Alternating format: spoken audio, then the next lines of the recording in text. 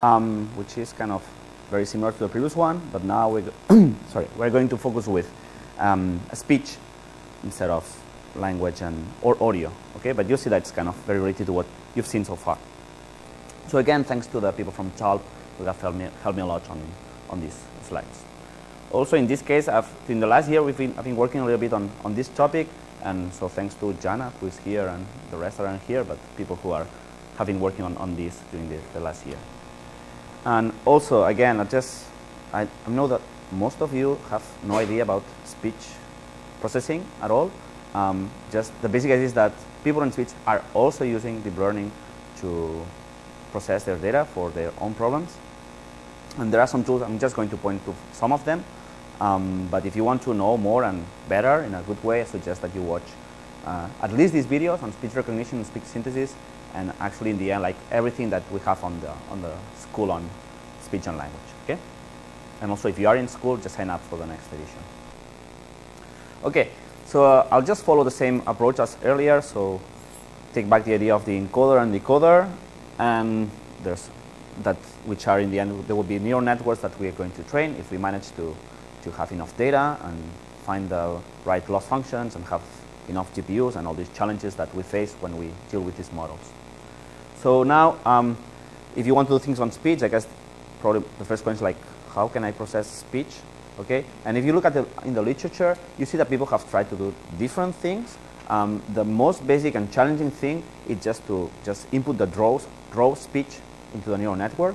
You just download your WOF file and feed it there as a sequence, or as however you want, but to be as a sequence, and try to train a network to do that. Okay, if you try that, you'll see that that's super challenging because that's a huge amount of computation. So what people do, especially in the field of speech, is they typically just pre-process speech because they already know that there are some features in speech which are very, very relevant for their task.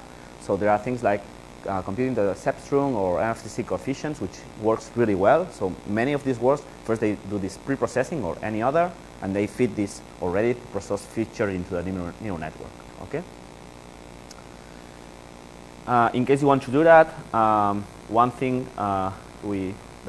one software that we can suggest is one of these look at and spell encoder. That's a work again from Oriol Vinyals and many other people. But actually, Anna was fighting against it during a whole semester. So we just spent a whole semester just to make this work. So which kind of tells you like how experimental and early stages we are nowadays. Okay.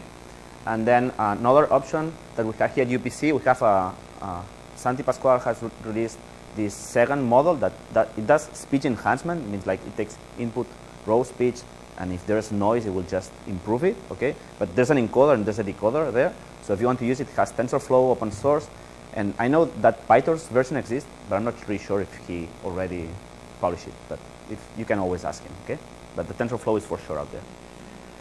And as a decoder, typically you can generate, if you're dealing with speech, you can generate raw speech, something that you can just feed into a speaker and hopefully listen to some speech. But also many people, they just generate some intermediate features that also are known to work very well to later synthesize speech, which make things much easier. And just here I mentioned just that Segan has the speech decoder. There are other works out there, but not as many. Don't you think there are so many? Okay. Now that you have some ideas or tools about how we are going to represent speech, so whether raw or with some intermediate features, okay? That's a bit confusing because I'll show you different works, and each work kind of uses different approaches to encode or decode speech, okay? Just don't get lost in that. Just if you want to work with this, just go to the paper and see exactly what they did. But assuming that somehow we have speech, and we know this approach of encoder-decoder, well, nothing prevents us from adding as an input images and having as output speech, and let's see what happened, right? So one of these, one work, actually there are like two work from these people, that's the best results. So here they have 7 videos and they generate speech, so let's try if that's convincing enough.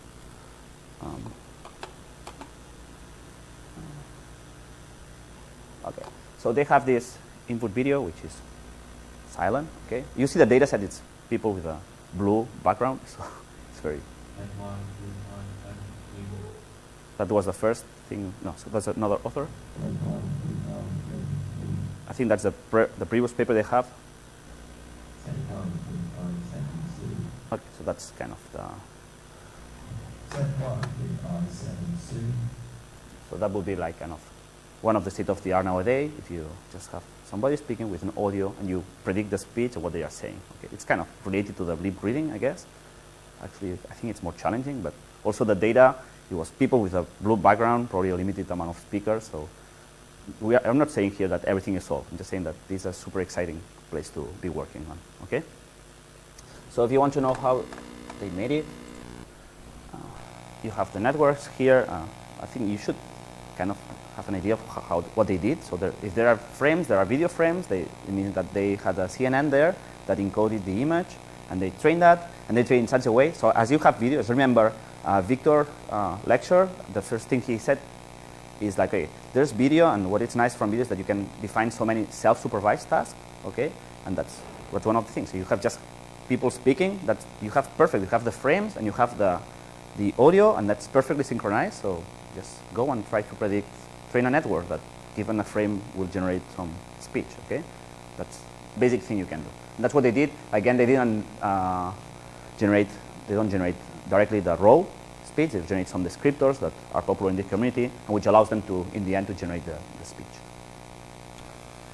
And that's the full architecture. Just to notice that they have, so they detect the face, and they use temporal information. So actually, I think seem to remember the first version was not containing temporal information. Now they encode temporal information with optical flow, which was one of the ways that Victor showed you could do it. Okay, you just feed that, so you have some idea of the motion, and in the end you can generate you can coordinate the embeddings. That was one of the options that he was mentioning earlier, and you have fully connected layers that will predict this descriptor. Yeah. What about the other way around? What if we have speech and what we want to do is to generate visual information? Can we do that? So I guess that you should have an idea of that. Yes, we can do it. As long as we have speech encoders and we have that, there's no problem in doing that, and we can train that for our data. So that's one work that people love, and which is very exciting. Actually, so they have these data phases. So they built a large data set of videos, and they detected the faces, and then they extract some audio features, which I not really remember which ones they were, and these audio features in the end they were represented as 2D image heat map. So they feed that into a convolutional network, the audio features. That's the one you have here on top. They also fed one image, only one single image of the person that they want to synthesize. Okay, but there's one image, one identity face, and based on that, they just infer. So they can coordinate the features, and they just infer for each audio frame. It means a temporal window of audio. For each of them, it generates one video frame. So it's image, but actually it's like a frame. So you're going to have for each portion of audio, you have one frame here, and that at the end you'll have a sequence of faces, right? You have a sequence of audio windows. Each of them has a video frame. You have a sequence of faces. Clear? You want to see how it works? Okay, so let's see if that's convincing enough.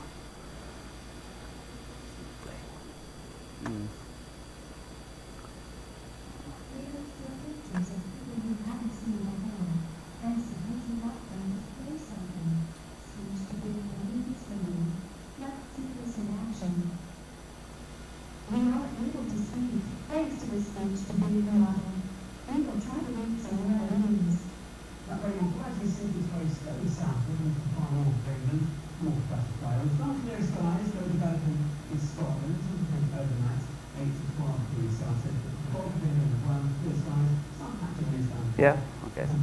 I guess you get the idea, right? Now, Professor Gary will sing nursery rhymes to his children.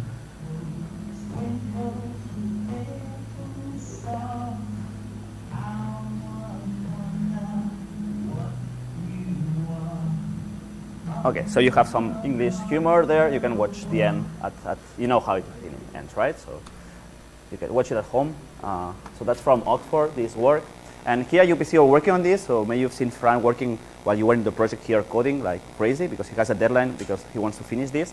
And actually, he's trying to do. The idea was folks saying like it's different to generate new images than to just infer them. So these guys, they are just inferring. So whenever they have whatever window, audio window there, they would just generate that face, always the same one. Okay. And then what Fran is fighting against is to have some generative model. So given one portion of speech to train a GAN, remember Kevin's lecture, that will generate a face, but it might generate one or different faces. Okay, so he's trying to be able to generate more than one face.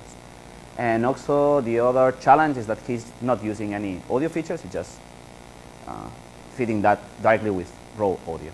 Okay, so do you want to see how it works? You tell me if he should submit the paper or not.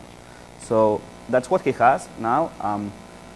So I think that this is supposed to be a famous person that I don't know, but I guess some of you know him. Does anybody know this guy? Nobody? Okay, I was suspecting that. Okay, anyway, it's a YouTuber, whoever that guy is. Okay, and so the trick here, so the network's trained with images from this YouTuber. Okay, so it's not that we are feeding speech of somebody the network has never seen. And here you see what he gets. So actually he tried two things. He just, on the right you see that kind of images. So you see that there are different faces, and okay, they're not super different, but they are slightly different. So this is a generative model. So for each utterance means like a temporal window of audio. So he generates slightly different faces. And he tried with just the speech, and also, that would be the examples, with also a speech and a vector with the ID. So say, okay, if there are, in the dataset there are like 10 YouTubers, so if this YouTuber number 3 or 4 or whatever, okay? And that's what he's experimenting, okay? So if you see him, just tell him that you see this. Okay, another way you can do that, much simpler, so just it's important where I wrote his row to row. So we are going from raw audio, raw auth, to raw pixels, face pixels. So it's a face. We run a face detector there. Okay, but it's pixel. We'll just generate the pixels. Because now I'll show you some words which are great. They look great. That's this one. Maybe you've seen it because it was in a media. But they are not generating directly the pixels. They are generating some parameters of a model in which you will synthesize in the end the face. So the quality is very good, but actually you're not generating the pixels. You're generating the parameters of a model. Okay. So in this work, they feed there the speech, whatever, and what they do here is the trick here is that they are predicting the points, the shape of the lips, okay, and so that's what the network is predicting. And once you have the lips, I think they crop the lip area and they just generate synthetically the lips that match whatever points were predicted. Yeah. So let's switch. So.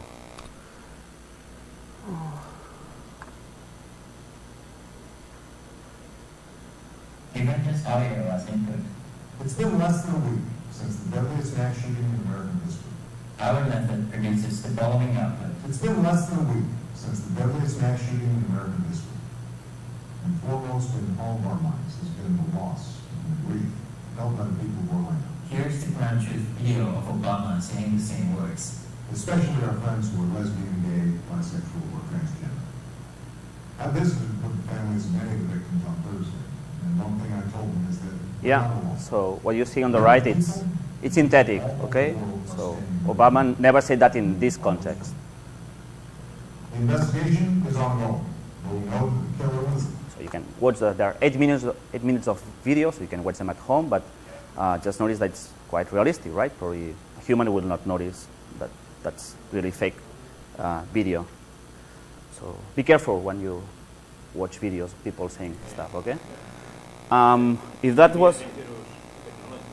Yes, we can discuss about it later. Yeah.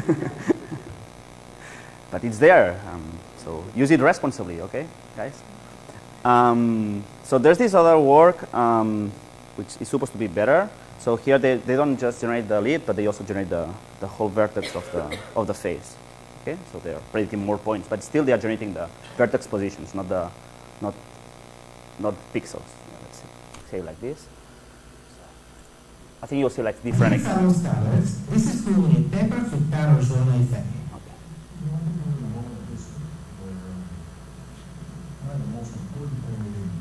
So you just saw the one in the middle, and that's a new one that they claim that is better, okay? But actually, they claim they are building the 3D model, so you can do. You can put any identity there, right, with the 3D model. Edu will tell you, but I think you can put any identity there.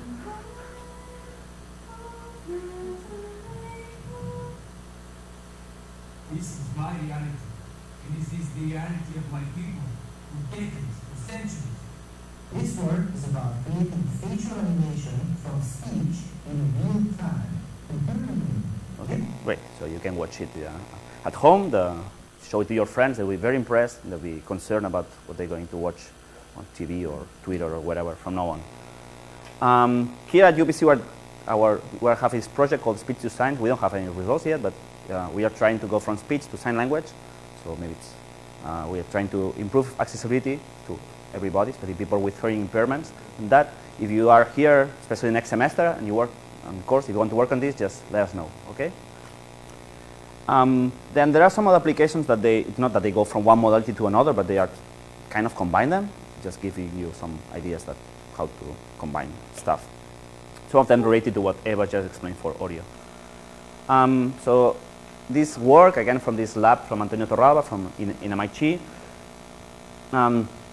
what they did is they took a large data set of images, this data set called places, which is like an ImageNet. So ImageNet, there are objects. In places, there are like scenes of places. Okay, that's the name of the data set. So they took this, and then they show it to people, and people just describe the image, and they recorded how they describe it. Yeah, but no transcription. There's no text at all. Yeah, just somebody saying, yeah, there's no example or whatever. There's a countryside here with some yellow flowers, and there's a blue sky, blah blah. Did that for 120,000 times. So they collected a large data set, and then they had, for each image, they had a huge amount of transcriptions. So that would be like the whole speech signal. They took a window. So they took windows of convolutions and windows of here, and in the end they tried to learn projections. So they are kind of trying to learn a network. So these two networks, where the image, actually they learn this linear projector and this convolutional neural network on speech, on the 2D representation of speech. Once you have these two final representations and you do the dot product, they should be similar if they are matching. It's very similar to what Eva has explained earlier with when you have audio and video and they are already paired. So you just try to make them similar in terms of cosine similarity, right? So you train that, and then at test time, what they do is they show this image, and here you have the speech, and then on those portions of speech where there's some word, some phonemes, some raw voice that is very representative from the type of images that are similar to this one, then this is like similarity score across time, right? So you see that the similarity score, so here there's a large full of grassy. So when there's grassy, which probably it's the term, the word that it's quite descriptive of this image, right? So the similarity score just increased, right? Grassy field, so when it says field, there's also an increase of the similarity score. That's what what they observe. They managed to train a network that somehow, roughly, okay, it's recognizing which parts of the speech they have more representative content associated to this type of images. That's what they learn. Okay. Once they had that, they take one step further. Again, now I always highlight that, but that's important that we have students from UPC there. So these two are former students. They just submitted this. So they took one step further, and if they did that for the whole image in the previous word, now they are just going to localize. And again, like similar to what I've explained on localizing sounds and all that, now they localize the portion of speech that refers to some regions in the image. Yeah. So now expect in the next image you will see not just the similarity score, but you will see a heat map of the parts that are that were more activated when you feed the whatever speech in there. So here, you see some examples of when the speech contained the word woman. Okay, but again, there's no text ever. So everything is full speech. So when the contains the word woman, they observe that the local activations, they actually kind of localize the object, roughly. Okay. Yeah. So that's another way for annotating and collecting data. Maybe that's enough. Now, some of you have spent many hours annotating data, probably this last week. So just there are tricks that might be enough. Okay, in some cases. Good. Another work that it's also trying to match speech with not regions, well, to objects. So we could say that here we are matching speech to objects with a heat map. You can also match speech to objects, but identifying, let's say, to faces, right? So here the idea is that they train neural networks. These are like different configurations they tried, but the basic idea is that the basic problem they want to face is, if I give you two images of two people and I give you a speech signal, just tell me which of the two images corresponds to the speech signal. That's what they trained for. Okay, and they tried with different stuff, with optical floor or whatever, with different ways of classifier, but that's the basic idea. I think there's an example here you might want to watch.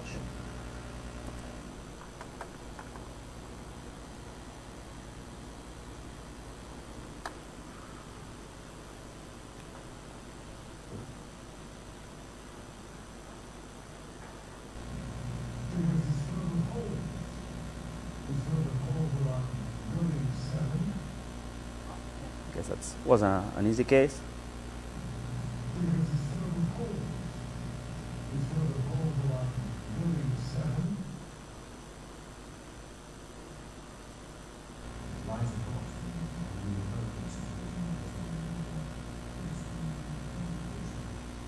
Yeah, okay. I think it's quite clear what they are trying to do. Good.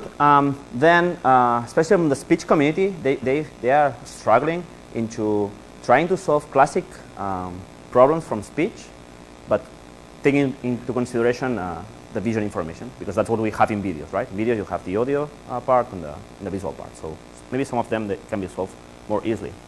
So one of them that have been like two recent works, it's called speech separation, which is also the idea here. It's quite a complex network, but probably we have enough with the output. So we have a speaker video. So it means there's a video with somebody speaking, and then you have sorry, it's cleaning the audio. I think I'm not fully sure that this paragraph.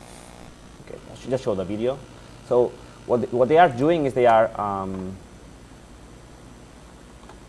trying to do kind of this matching, but in this case they just look at the lips. So basically they detect the lips. So sorry, the problem of speech.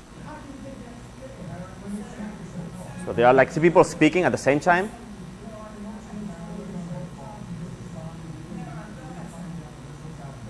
And they kind of manage to distinguish between them, actually by looking at basically at the lips. That's very correlated to the speech, so that allows to select one of each of the speakers.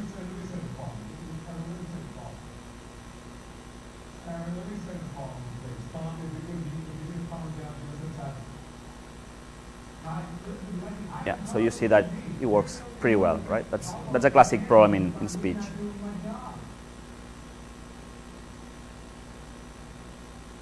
Okay, whatever.